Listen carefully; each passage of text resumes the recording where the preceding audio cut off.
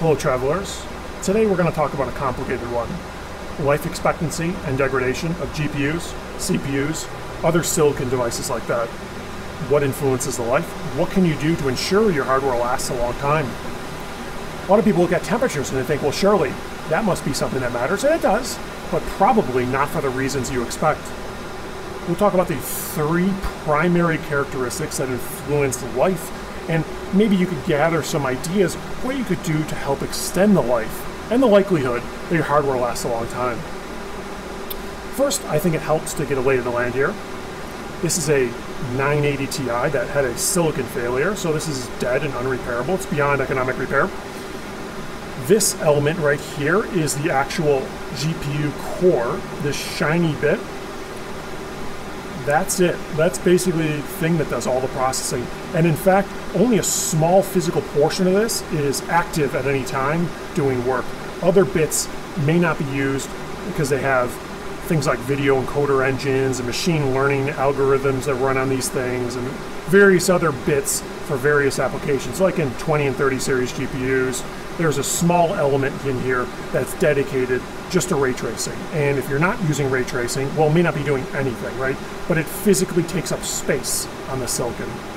And inside here, there's a few dozen layers, super microscopic circuitry, and different metals and materials that are built up over layers that are oddly enough actually on the backside. This is the bottom of the actual GPU core that you're looking at here. And then it's bonded to here for electrical and mechanical contact, and heat gets pulled out through a big heat sink. This puts off a fair bit of heat, so you need a pretty big heat sink on these things, as you may be aware. But underneath, this is basically what they look like. A lot more simple than you might imagine. Inside all these memory chips here, these big black squares, is more silicon like this. A little smaller than this, of course. They're just conveniently stored in these packages to make it easier to deal with. And these don't put off a ton of heat, so heat sinking these isn't too big of a deal. Although, you know, some cards like 3080 Founders, they're known for having high memory temperatures, but the chips themselves don't really relatively put off much heat. It's just the heat sinking that's done on those is not stellar.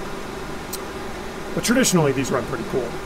But all the other components on here pretty much are what you would call passive to some extent. Although they are semi-active, voltage regulators and controllers and all sorts of things like that for monitoring and whatnot, they basically just allow this to do its job, tell it what to do. But this is the thing doing all the heavy lifting, processing the work, producing the frames that come out so you could win your games. And now, temperatures matter on things like this. When you measure the temperature, like say here, this is the core temperature, so it's typically there's multiple temperature sensors inside the actual core element in here, and it's picking oftentimes the hottest one or maybe averaging them.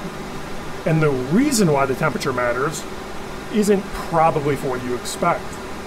It's not to say temperatures don't matter, they do. Higher temperatures will cause increased degradation, but typically it's fairly minor. Typically there's other characteristics that will increase and cause more degradation before it causes a failure from just the temperature wear. However, the temperature will increase the primary issue for these things to fail. And that tends to be thermal cycling, right? So there's more or less three characteristics that influence the life. Thermal cycling tends to be the most significant, voltage, and temperature. And then I guess a fourth, maybe design, but that's kind of like out of your control. The physical hardware design, the physical silicon design, there could be a defect in one of the layers or relatively a weak link inside the layers that cause a particular model core or a particular model voltage regulator that's installed on these to be weaker than expected and not last as long as expected. And something like this, pretty much almost everything in here needs to work. If any element fails, the card's dead, or at least a part of it dies. And oftentimes the part that dies is the part that's stressed, so pretty much when it dies, it's no longer useful for whatever you were using it for. And that's the trouble.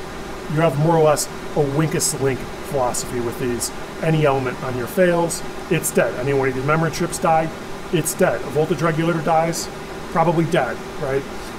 And on top of that, with these cores, with the GPU, the silicon, since they're so microscopically small and there's so many little layers built up on top of each other that are really, really close together, what happens is when they heat, they expand a little bit.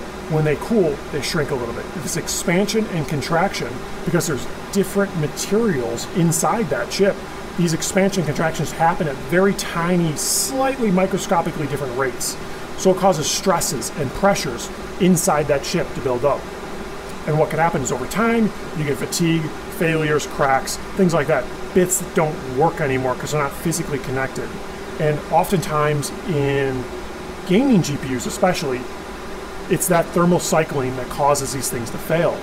The thermal cycling causes stresses inside this. So you think something that's a solid state device, no moving parts, how could it wear?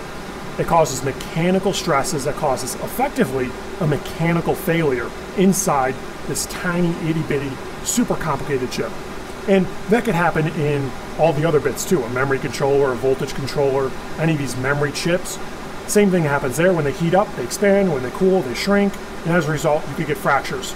And pretty much if any of those crack or fail in any way, if you get micro fractures, the thing dies. So that's where the design comes in. If this thing happens to have a good design, maybe the thing will be built in such a way that the whole thing will wear out more or less evenly.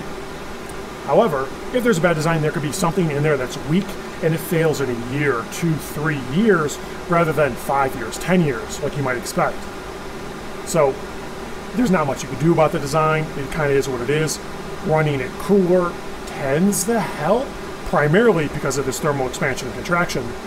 But that's why you want to keep your temperatures down.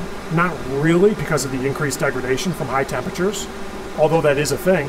The hardware, the silicon, will degrade faster at higher temperatures. That usually isn't what causes these to fail. Usually it's thermal expansion, contraction. So with mining, oddly enough, it isn't that hard of a workload if you run them well. If they're always on, they're always loaded, they're always running, they don't cool down, they don't change temperature, they don't start and stop, they actually can last longer than you might expect. In gaming, when the game pauses, when it's loading, the load goes down on the GPU and the temperature goes down, and you get all this expansion, contraction, different frame rates, different loading and different elements of the game. You get various heat buildup, different power running through the GPU core, different temperatures during gameplay, and that causes different rates of thermal expansion, internal stresses and pressures that over time will cause fatigue and failures inside the tiny itty bitty little microcircuitry inside that thing. Unrepairable, and replacing one of these typically costs more than the whole thing. It's not really economically viable. That is pretty much the primary cost of this component, right? Everything around it is practically fluff. So if the GPU core dies, oftentimes it's trash, not worth repairing. So in mining, that's oftentimes where you kind of want to have these things always running. Shutting them down and starting them up, or cycling them up and down and stuff like that can cause issues, can cause increased degradation because this thing has more thermal stresses from its cycling, heating and expanding, contracting. And now, probably the second most important thing, although it's pretty close with temperatures, is voltage. Voltage causes, believe it or not, physical wear inside the silicon. Since these components are so itty-bitty and the physical bits that make them up are so close together, there's little insulator layers and various materials and stuff that are built up that need to be a certain way, very precise, in order for the thing to work properly. So what can happen is as the voltage goes up, these electrons are basically going faster with more energy, the holes are going faster, the inside component bits are traveling with higher energy, and as a result it causes increased degradation when you're operating these components at increased voltage. So in mining, oftentimes the cores run at relatively low power, but that is another factor.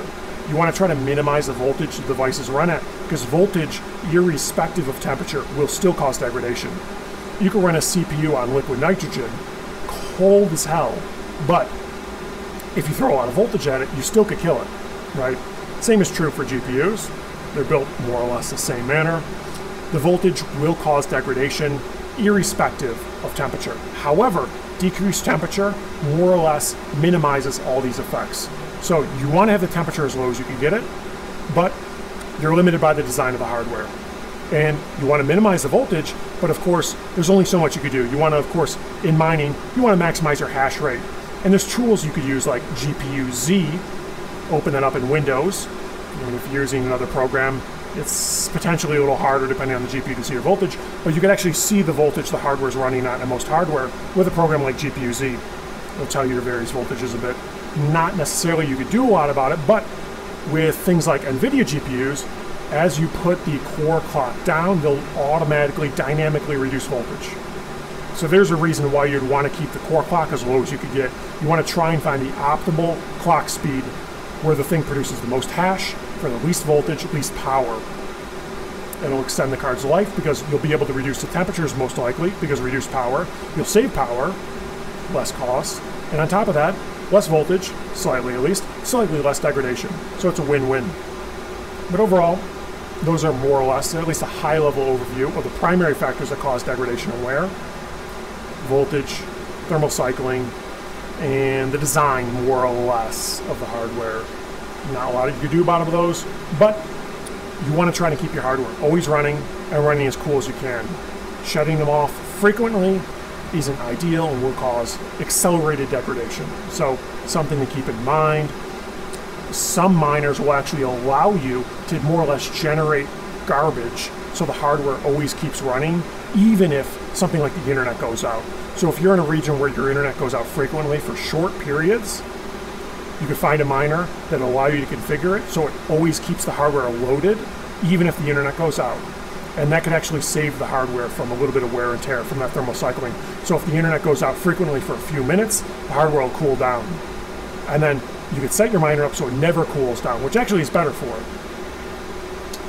If you can't limit the max temperatures, which there's only so much you can do, keeping it always running is your best bet.